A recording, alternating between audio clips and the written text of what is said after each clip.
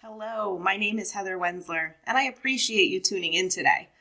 Following the presentation, I will provide my contact info, so be sure to stay tuned. Thanks again. So, let's get this thing started.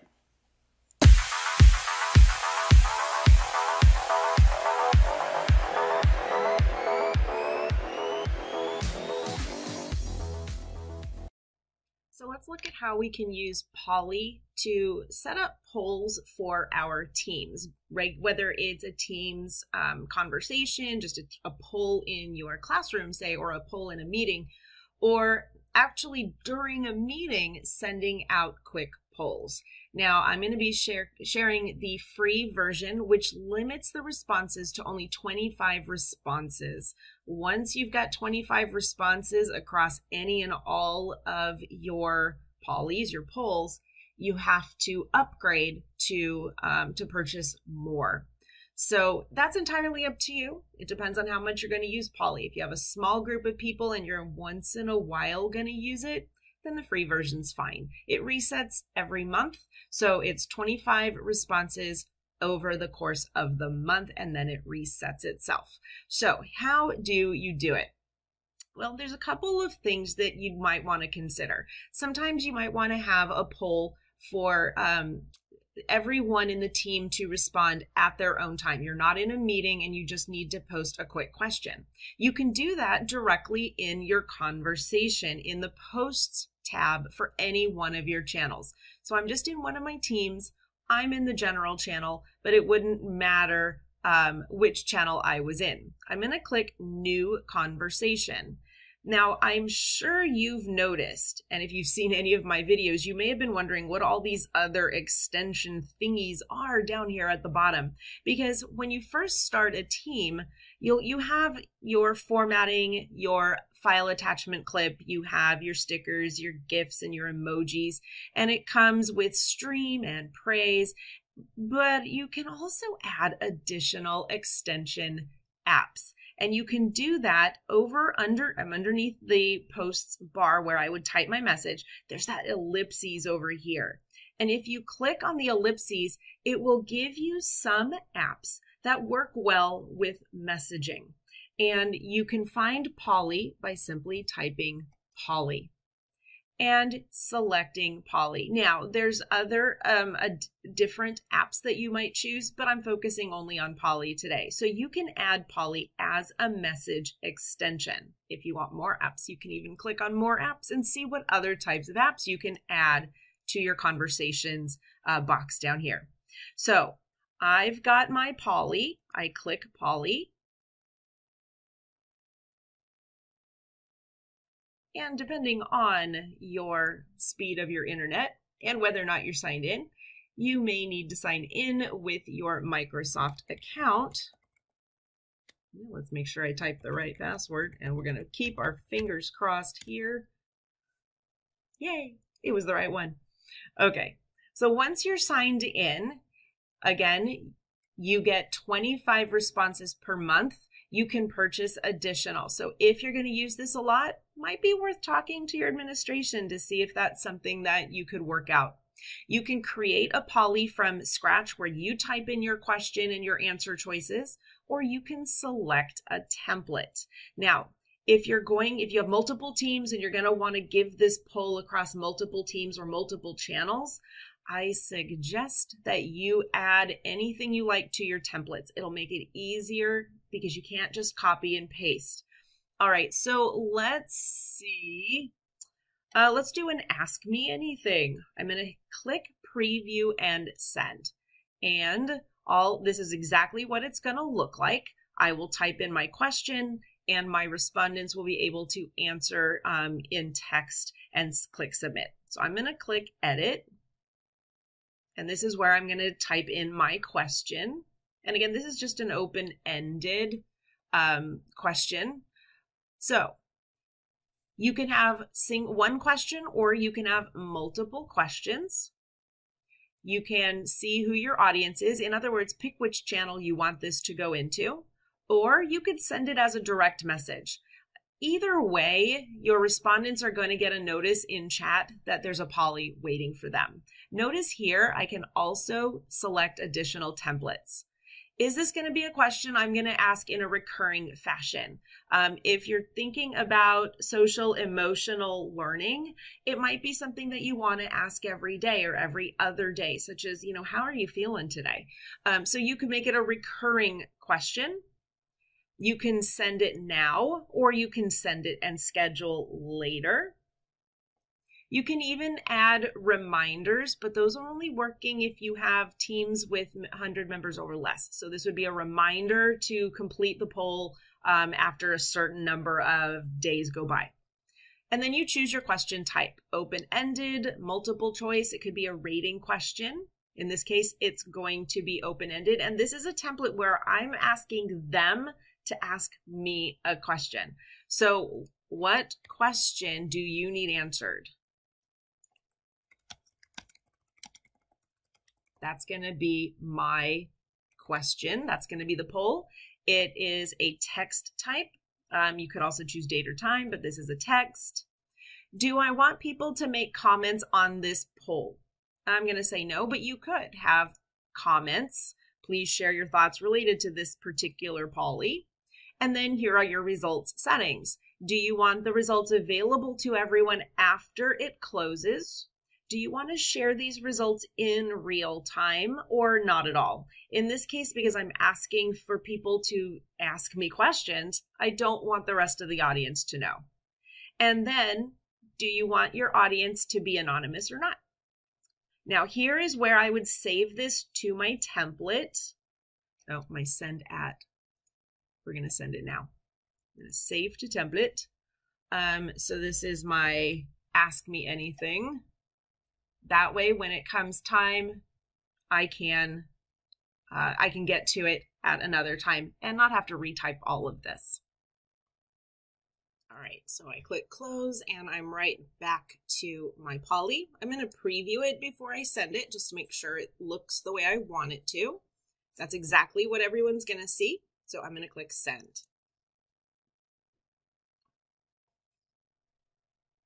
Okay. So a couple of things. Notice I have a chat message here. So that's the note that Polly has been posted.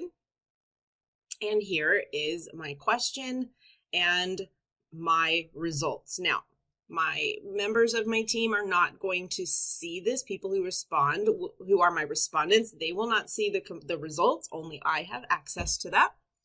So that's the quick and easy way to do a poly. You can post it directly in Posts. Now, the other way that I'm going to use it is for Teams meetings, and I'm going to add it as a tab in a meeting. So I'm going to come over here to my calendar,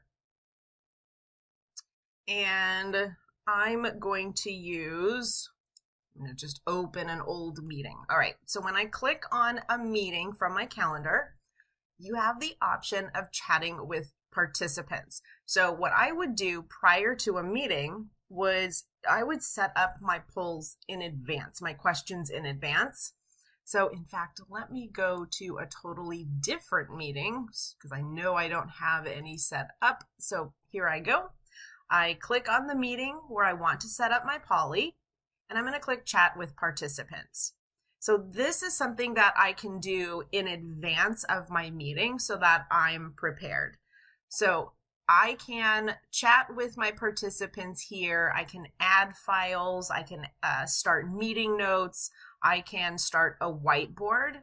But if I click the plus sign, I can also add poly. So I can, the first time I do this with a meeting, or each meeting that you add poly to, you have to actually add it. I get the notification that it's been added, and then I'm going to click save. Notice I didn't actually create my poly yet. So again, I'm still in Teams, but I'm in the collaboration space within a meeting. So this is not going to be posting in a channel anywhere. I'm just getting this set up so that it's going to be ready to launch at a meeting. All right. Now again, I'm still limited because it's one account. It's limited by account, not by team or channel. I have 25 responses that I can collect per month. I can select from a template like we did before, or I'm going to click create. We'll create a brand new one. So it could be a question, it could be a quiz, great for CFUs or exit tickets, or we could have trivia before the meeting starts or after the meeting ends. So I'm going to do create question, and this can be multiple choice, open-ended, or I could ask them, let's do a rating. So this could be agree, disagree, 1 to 5, 1 to 10, or if you've got younger participants, stars and emojis, I'm going to do 1 to 5. So rate your day is going to be my prompt. So my 1 is going to be 2 is going to be meh. 3 is going to be okay. 4 is going to be darn good. And 5 is going to be great. All right. Now, when do I want my results? Do I want them in real time, only after they close, or private, meaning I'm the only one who's going to see the results? I'm going to do them in real time, and then I have the choice of making them anonymous or not. And for this, I'm going to say they are anonymous. I click save. All right, notice nothing's happened yet. It's ready to go. From here, that's just the drop-down menu so I can see what my choices were. I can edit the question, I can delete it, and of course I have my manage controls. I can share this to another person or another team. All right, so now let's say I want to send this out in a meeting. So again, I'm now going to join my meeting. I'm going to click join. I'm going to turn off that, and I'm going to join the meeting.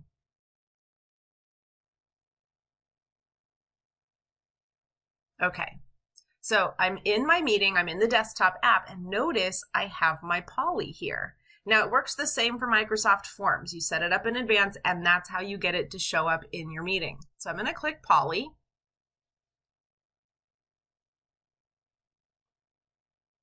And there it is. So there's my question. If I click send now, everybody in the meeting gets this, even me. I can answer my own prompt. So I can choose my answer, and everybody in the meeting, of course there isn't anybody right now, but if they were, they would be seeing this exact same screen. So whether that is a meeting with adults or a meeting with kids, they get the same experience. And then I click submit. Now, this is happening in the chat. So if I click on chat, because I kept this anonymous but real time, then everybody is able to see these responses, but notice my name is not attached to it. So because of the way I set it up, it's in the chat within the meeting. So I can come back to Polly.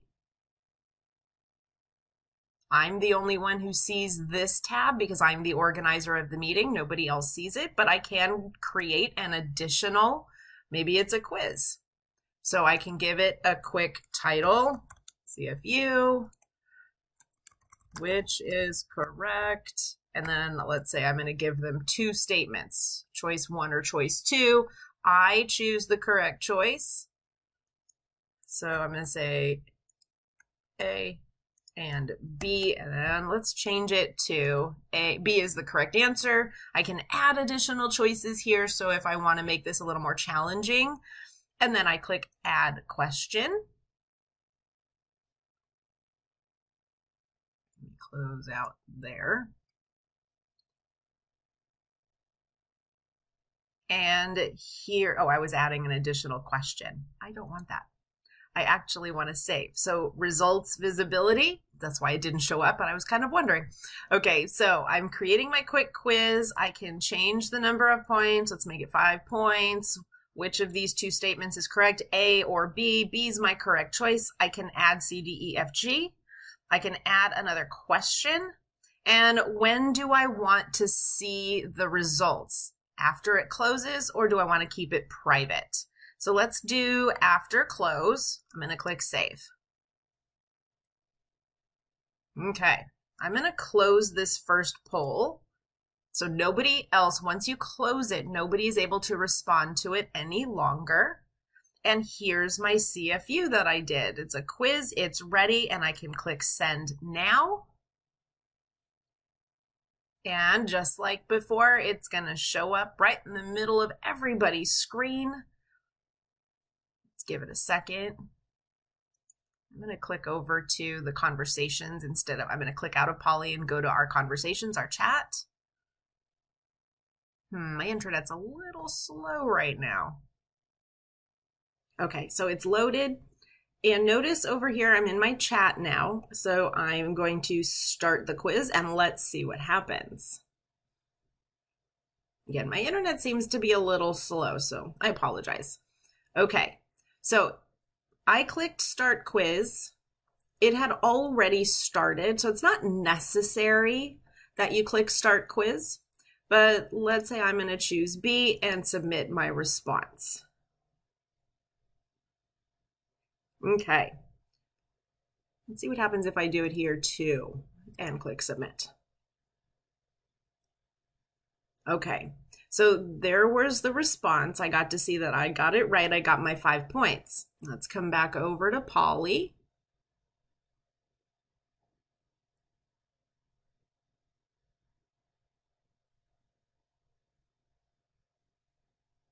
Because everybody's on the internet right now. Okay, so there we go. I'm seeing my results. I can look at my results details. So my leaderboard, I can look at my question, and I can see which user